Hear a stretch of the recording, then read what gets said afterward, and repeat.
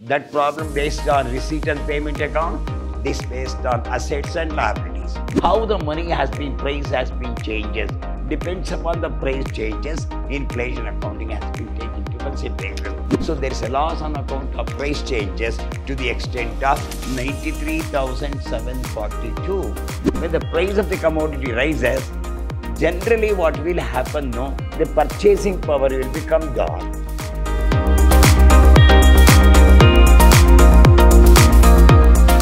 Hello my dear student, I am Dr. B.S. Subramanian, called by name Dr. B.S.S., Professor in Commerce and Management, Vidhyaashram First Grade College, a Temple of Excellence, MYSURU. Today I am going to hand Corporate Accounting to 4th semester Unit C Session 1 in favor of BCom.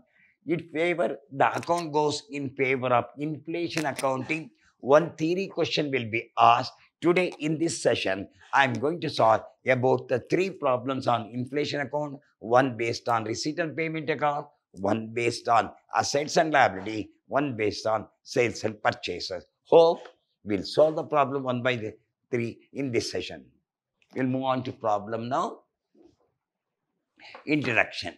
Inflation occurs when the money in circulation exceeds the production of commodities and service.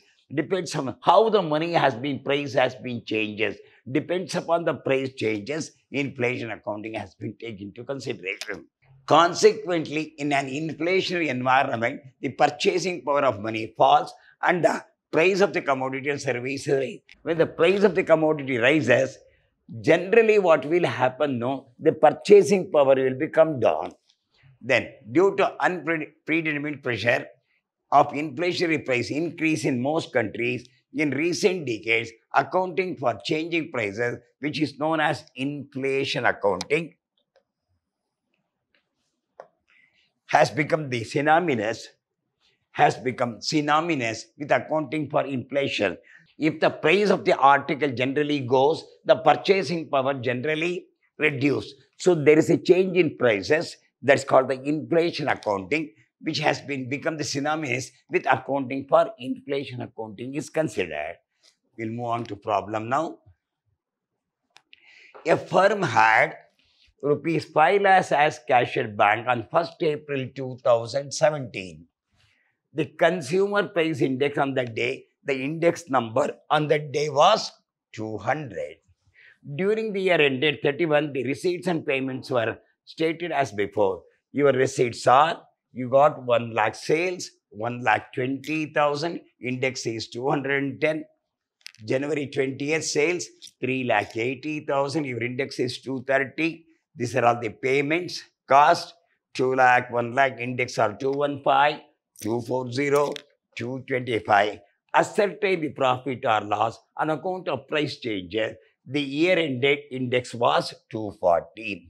You have to change the index one by one. See that the basic index was 200. How to solve the problem? I'll tell you. Opening balance was 5 lakh. See that day index was 200. Today's index is 240. So though which is valuing rupees 5 lakh, 200 becomes 240. 5 lakh becomes the 6 lakh today. That day it was 5 lakh. Today it's valuing how much money? 6 lakh. Then receipt. On 10th, you got 1,20,000. That day's index is 210. If you see that, you can understand. 210. Today's index is 240. The value becomes 1,37,143. Then January 20th, 3,80,000. That day index was 230. Today's index was 240. It is raised to 3,96,522. So total this is 10 lakh. Now it has been raised to 11 lakh 33,665. Regarding the payment circle, September 2 lakh. That day index is that 215. 240 divided by 240 is this 2,23,256. All should be rise. Index should be rise. It is 1 lakh. Now today it's also 240 divided by 240 is 1 lakh only. December 5th is 2,50,000. That index was 225. 240 divided by 225 is 2,66,667. The value is 5,50,000. Here 5,89,923. From 10 lakh deduct 5,50,000. This is historical. The real value was 4,50,000. So today's value is 5,43,742. There is a loss on account of price changes. The price has been changed 4,50,000 to 5,43,000. So there is a loss on account of price changes to the extent of 93,742. Just the number, index number has been changed. See that 5 lakh that day, today's value the 6 lakh, 1,20,000 has been changed to 1,37,143. Then 3,80,000 become 3,96,233. The real historical value was 10 lakh. Today it's valuing 11,33,665. Then here if you come 2 lakh, it has become 2,23,256. Then it is 1 lakh. Here also index is 240. It becomes 1 lakh. Then 2,50,000 become 2,66,667. The total of this is 5,50,000. From 10 lakh deduct 5,50,000.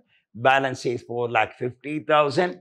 Then here the constant is market value. The price changes value was 9,33,665. Now, if you deduct this, no, it is 5,43,742. The real value was 4,50,000. After index, it becomes 5,43,742. There is a difference of rupees 93,742. That is a loss on account of price changes. 10 marks for this. Very easy. You have to look after the index number.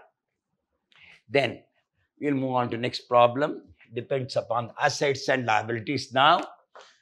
Following are the particulars of XYZ Limited. Asset 31st December. Your cash at bank 1 is 10 lakh 20,000. Book debts means debtors 40,000, 50,000, creditor 30,000, 40,000, loan 40,000, 40,000. 1 index is 200, then 31st is 300, then average for the year is 240. Calculator net monetary result he is asking.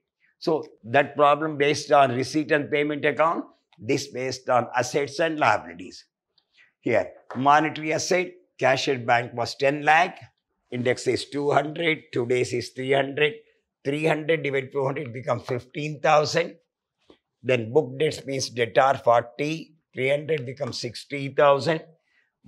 Increase in monetary asset, cash at bank 10,000 becomes 20,000. There is an increase of 10,000 becomes 12,500. Book debts 40,000 becomes the 50,000. This increase of 10,000 becomes 12,500. Total of the net asset is 70,000. It becomes 1 lakh. Loss on holding the monetary asset is about 30,000. If you hold the asset value, though it is 70,000, showing how much money? 1 lakh. There is a loss on holding the monetary asset is minus 30,000. Come back. So that goes in favor of assets. Liability side, creditor here now. 30,000 become 45,000. Loan 40,000 become 60,000. Increase in monetary liability, which is increased now. Problem is, we see the problem loan 40, 40, 30. 30,000 becomes the 40,000. Only liability has been increased. Increase in monetary liability 10,000 becomes 12,500. If we add this figure totally 70,000, it becomes 1,17,500. Gain on holding the liability, we are not yet paid. We are not yet paid how much money? 37,500. Here, loss on holding the monetary. You hold the monetary which is not gain for us. It is considered as a loss. Liability means gain on holding the liability. We are not yet paid how much money? 37,500. For a time being, we assume there is a gain. So the net gain is 30,000 is a loss. 37,500 is a net gain is 7,500. Here, the idea is we hold the asset, monetary asset has been held. but not properly utilized. So we assume that as a loss. Liability we have not yet paid. Here, the liability which you have not yet paid, the net gain is 37,500. Out of 37,500, deduct the difference amount to 30,000, the net gain is 7,500. This is based on assets and liabilities are concerned. Then we'll move on. Third problem. The following information relating to Malar Limited for the year ended and calculate the net monetary gain or loss for the year 2013. Net monetary asset on 1/1/2000, 5,000. Net monetary asset on 31st December is 35,000. Transaction given below. Cash sale is 40,000. Credit sale is 50,000. Credit purchase is 35,000. Wages is 10,000. Other operating expenses is 5,000. Interest paid on 31st December is 10,000. Your index are 1,100. 31st December 150. Average for the year is 125. They just rise. This is that monetary values. We'll go. Net monetary asset 1,1 is 5,000. Index is 100. 150 divided by 100 is 7,500. Total sale, cash sale plus credit sale 40 plus 50 is 90,000. So 150 divided by 125, 1,08,000.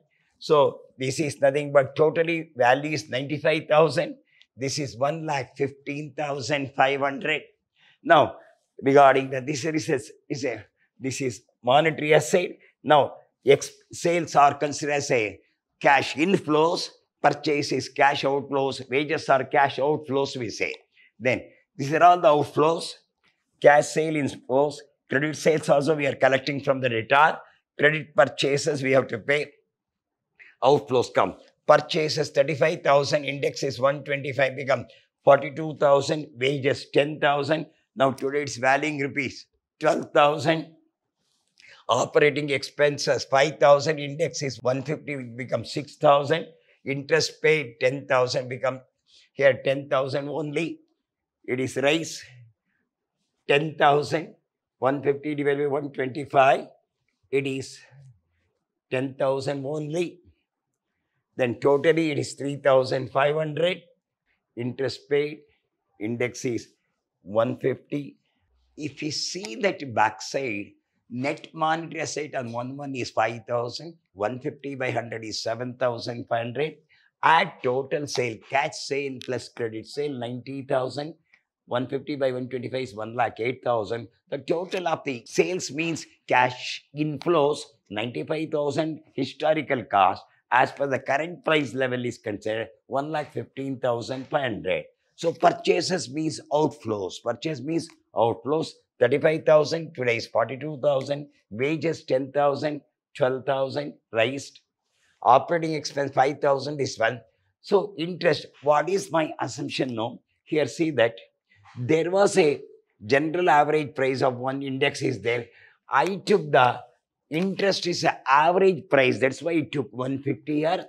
So 10,000 becomes the 10,000. So because the price fluctuation is very less, especially interest is considered, I took as 150 only. So 60,000, 70,000. So if you see that 95,000 minus 60,000 is 35,000. Then 1,15,500 minus 45,500. So there is a difference of 35,000. Loss on monetary asset historical cost is considered. Net monetary loss is 45,500 minus here 35,500. So if we deduct now, this is nothing but 10,500 is net monetary loss. Only for this item, my assumption is it's an average price I have taken. If you want, you can take even 125 also. But generally, in what's called, generally the price index will go for index number as average price that it took as index number as 150. So here, nothing is there. One is cash sales are called cash inflows. Purchases, all these called outflows. So out of the inflows, outflow will be deducted. The real value was 35,000 as per the market price is considered as 45,500. So there is a difference of 35,000, but market price is 45,000. So net monetary loss work out 10,500. Hope you understand. I solved in this session about the three problems relating to inflation account. So all the three, one is based on receipt and payment account, second is based on assets and liability, third is based on net asset, sales and purchases. All types of problems have been solved here. Hope definitely it will help you from the examination point of view. Hope we can understand, because be careful, go slow and understand the problem and raise the index according to the price index are given. Hope you understand this. Best of luck in the examination. Go through all the problem, inflation accounting, theory question will come. This problem definitely will come. Hope you understand. All the three types I have solved here. One based on receipt and payment account, one based on assets and liability, one based on sales and purchases. Hope you understand this. Best of luck in the examination. All the three types I have solved. Thank you very much.